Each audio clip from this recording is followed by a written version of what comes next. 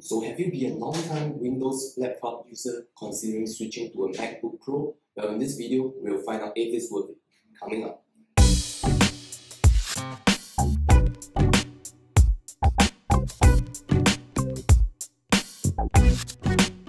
Alright my friends, welcome to Honey Money SG channel. In this channel, we help still young adults through financial independence, and today we're going to cover one of the aspects improving quality of life. So part of your FI is actually to lead a more fulfilling life, and in this video we're going to talk about how the new M1 MacBook Pro will improve your work life and your personal life. So right here we have the M1 MacBook Pro. Okay. This model that I got here is actually the base model. It's the 8GB memory and the 256GB SSD.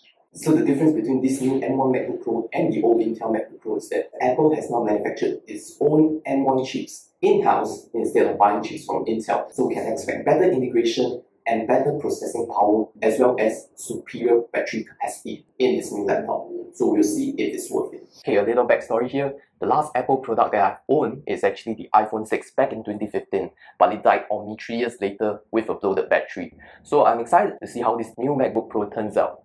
And some of you may ask, isn't it more cost effective to own a Windows laptop instead of an overpriced MacBook Pro? Well, that's why we're here to find out. So Windows laptops have been traditionally cheaper based on the budget that you have. Even if you have a $1,000 budget, you could get a very decent Windows laptop for your use. More cost effective, right? Because you could get a very decent spec for under $1,000. So we're gonna see if this baby here is worth it. Before we go to the actual unboxing, let's talk a bit about the packaging. So if you have owned a few Apple products before, you will notice this plastic seal right here. I think Apple puts in a lot of research in their packaging engineering because it is designed in a way that you don't have to use any tools to open your products. So likewise for this plastic seal, you don't need any knife or any scissors to actually open it. Alright, so here's the unboxing.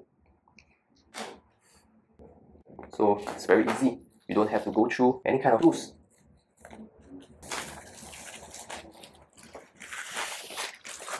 Also, another thing about the packaging is that the engineers have designed it in a way that when you leave the box, it creates enough time for suspense and excitement. And so we'll see how that goes.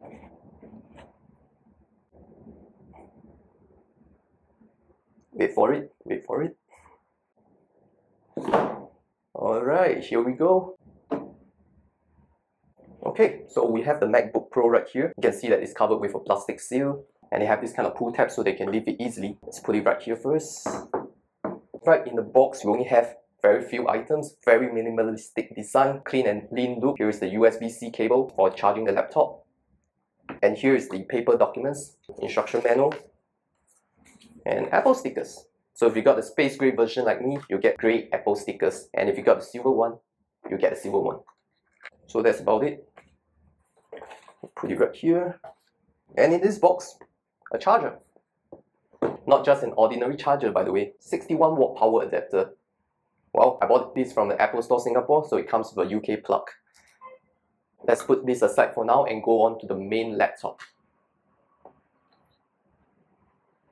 Okay, so first impression on the unboxing experience, I feel that Apple has done a good job in keeping a very clean and lean product design. You also notice that you have much less items in your box itself compared to what you have in a Windows laptop. You probably will get more wires, more adapters, more instruction manuals, more plastic. That's kind of a different feeling from what you get in Apple. You probably don't get that much freebies because Apple itself is a premium brand and you can't expect them to give you that much freebies. So you probably have to purchase them again, and that's how Apple marketing works. Alright, so on to the MacBook Pro itself. Let's see what is going on right here. To the MacBook Pro itself, I'm gonna unseal this.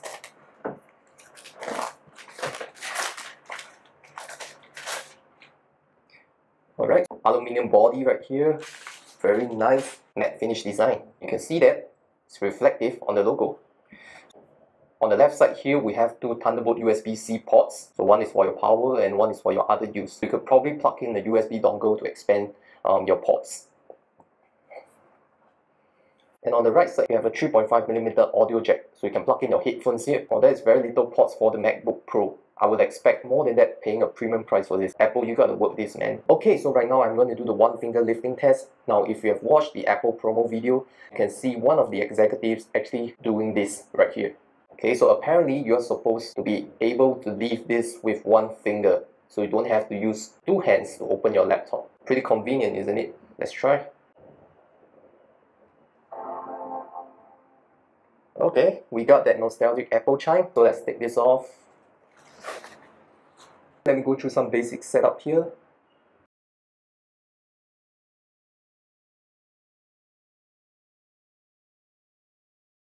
Okay, so first time using a MacBook Pro, probably don't have anything to back up, so I'm going to click Not Now. They even have Siri on this MacBook Pro, so I'm going to go through the Siri test. Hey Siri. Hey Siri, open the Documents folder. Hey Siri, show my downloads. Hey Siri, what's the weather like? Hey Siri, what does the rest of my day look like?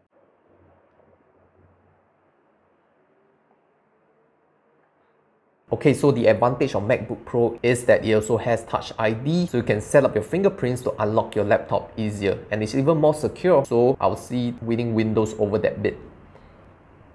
Okay, let's set it up. So you can also choose from a light mode, dark mode, or an auto switching between the light and the dark mode. I'm a dark mode user, I'll pick this. True tone display. Keep going. First look on the MacBook desktop. Wow, a big difference from what we have in Windows. Don't have the icons like My Computer, My Documents, Recycle Bin on the left. We have everything under here. We also have a search function right here. So Spotlight Search, I believe, is super useful. Seen in the apps, you can probably open App Store right here. You can search for anything and it comes up instantly.